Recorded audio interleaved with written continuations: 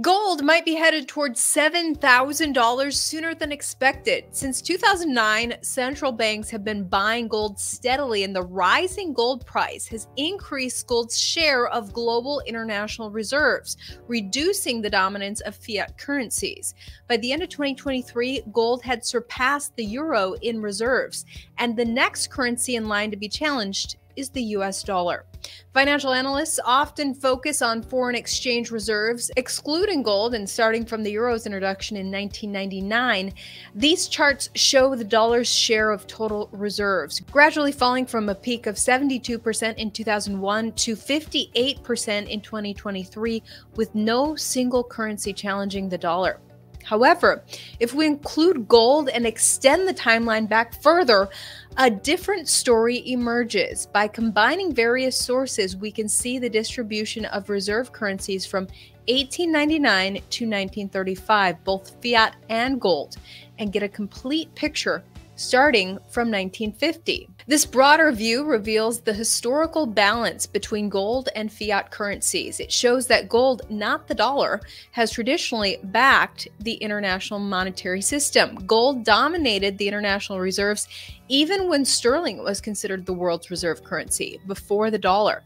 In a long-term chart focusing on gold and the dollar's dominance appears less absolute. This makes the case for gold going to $7,000 stronger. The chart indicates that the dollar's share of total reserves fell to 48% in 2023 due to declining trust in fiat currencies amid asset bubbles, escalating wars, and inflation fears.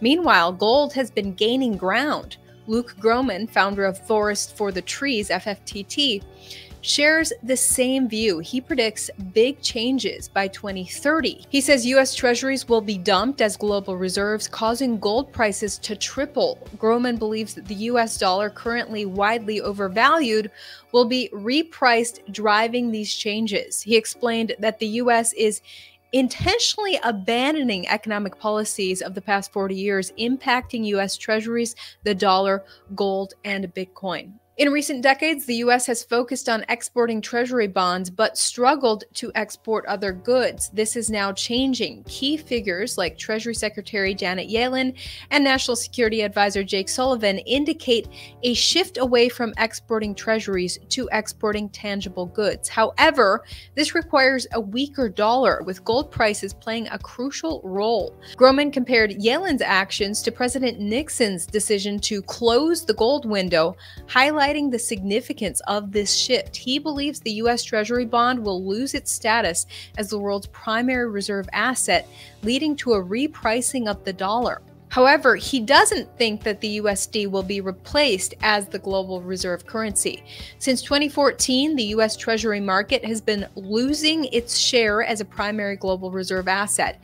Global central banks have sold $400 billion worth of treasuries and bought $600 billion worth of gold. This trend is driven by a growing gap between the supply of U.S. Treasury bonds and the demand from global central banks.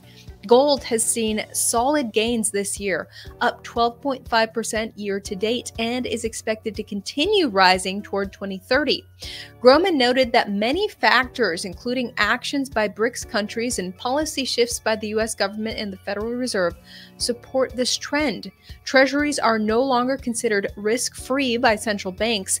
Actions like the U.S. government's seizure of Russian assets have made other countries wary. Groman also stated that the Chinese yuan is not trusted as a reserve option, and China is not eager to open its capital account or issue debt. As a result, gold is becoming a primary reserve asset globally, replacing treasury bonds. This shift is causing spikes in the prices of the S&P 500, NASDAQ, gold, and Bitcoin. To put this potential rally in perspective, Groman believes that gold's move higher has just begun. He estimates that gold needs to triple in price to return to its historical position as the primary reserve asset. Gold.